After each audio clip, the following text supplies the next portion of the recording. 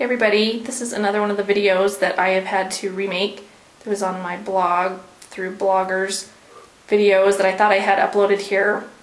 Anyway, I just wanted to show you, which most people probably know this by now, but if you want to make a poofy bang or secure hair, another way that we do it is to make an X with bobby pins.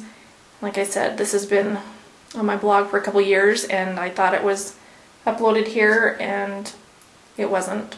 So you're going to take one bobby pin and then take the other from the other direction and make an X with them. Simple as that.